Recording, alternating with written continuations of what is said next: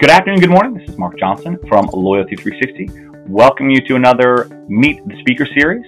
Today we have the pleasure of speaking with Carlo Savino. He is the Executive Director of E-Commerce at Lenovo. Carlo, thanks for taking the time to talk to us today. Mark, thank you for having me on. Looking forward to your session at the 2020 Loyalty Expo. Looking forward to learning more about the MyLenovo Rewards program you launched in September of 2019. Could you give us a little bit of information about your role at Lenovo, and also more information about Lenovo for those who may not know? Absolutely. Lenovo is the #1 PC manufacturer in the world. We sell a variety of PC products: ThinkBooks, ThinkPads, Legion laptops and desktops, Yoga laptops, and we're #1 in the world. But what's interesting is that in North America, we're still very much a challenger brand at #3. And though we've grown at an aggregate level at a premium to the market over the last couple of quarters, we're still very much kind of an unknown challenger brand in North America.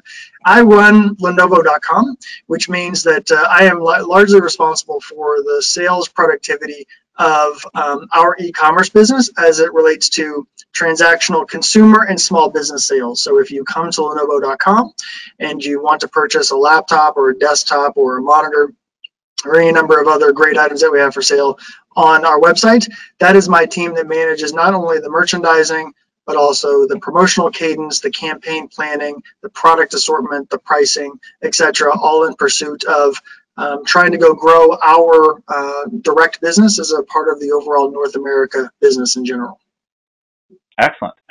Could you give us a short preview of what you plan on covering during your session at the Loyalty Expo? Sure. And in large measure, I think what we were trying to do, or what I'd like to try to get across, is that the road to building a loyalty program at Lenovo was actually not an easy one. And prior to my joining the business about 2 years ago, there had been a number of different attempts to go build out a loyalty program and sort of conceptualize it in general. And what we found was there was a lot of internal reluctance to build one out specifically for our consumer audience. The reality is that as we look at our business specifically as a challenger brand, it can be difficult to drive awareness and consideration. But what we realize is we have an extraordinarily sort of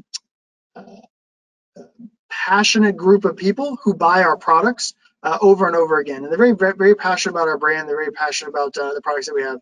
The problem that we had as an organization is we have a life cycle that is measured in years, right? Somebody comes in and buys a laptop, and then they don't come back and buy anything from us until something happens to that laptop or they want to refresh it. And that cycle can be years and years and years, especially on the consumer side.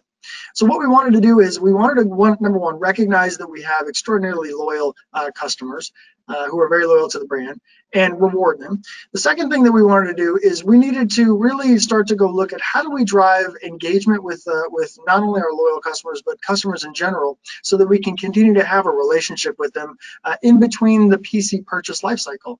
And loyalty in and of itself was a great enabler for that. So when we started thinking about not only the sort of qualitative aspects of meeting and talking with our customers over and over on a consistent basis in between PC purchases, we also realized that we can go encourage them to consider Lenovo for purchases that aren't necessarily just specific to a PC, right? So we, in conjunction with our loyalty program, we also supplemented our portfolio of products to include stuff that people purchase in addition to PCs, and that's headphones, audio, gaming consoles, accessories from a lot of fantastic third parties that you couldn't get before. So it really was this sort of coupling of a very strong rewards program with thoughtfulness around how do we go build out a portfolio that our customers care about and that will keep them coming back over and over again.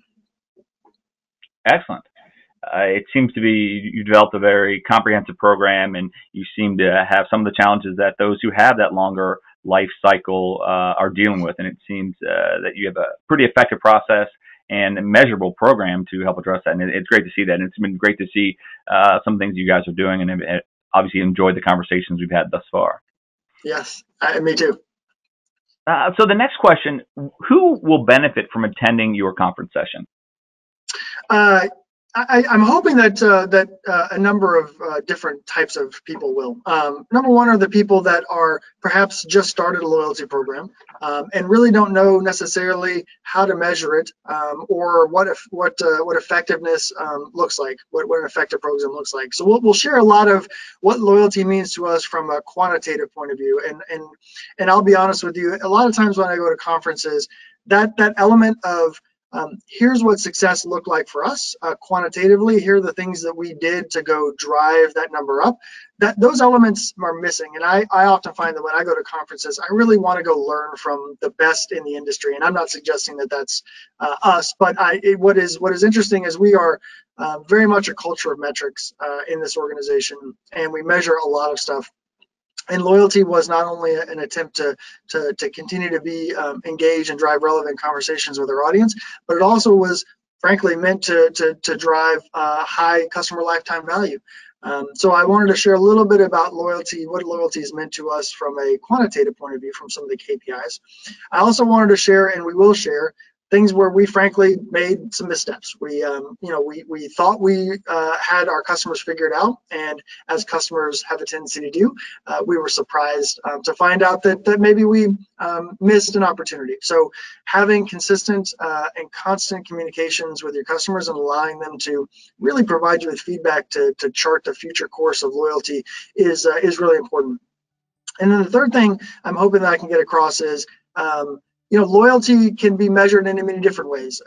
For us, it is both about how do we continue to keep our customers engaged, but it can be, frankly, how do you drive brand awareness and how do you drive engagement with specific portions of a brand message, or it could be how are you driving commerce through your loyalty program. So I'm hoping that I can provide a little bit of point of view on how we took a hybrid approach, where it's not necessarily just about engagement or just about commerce, but it's really about bridging the gap between those two, and that we found to be successful in sort of evolving our own loyalty program. Excellent. Well, Carlo, thank you very much for taking the time to talk to us today. We look forward to your session at the Loyalty Expo in May, and it's going to be very powerful, very impactful, and congrats on all the process and that you put in place at Lenovo and the great success you've seen so far, and we look forward to hearing about it at the conference. Great. Well, thank you for having me. I look forward to it. Hopefully I live up to the expectations. Excellent.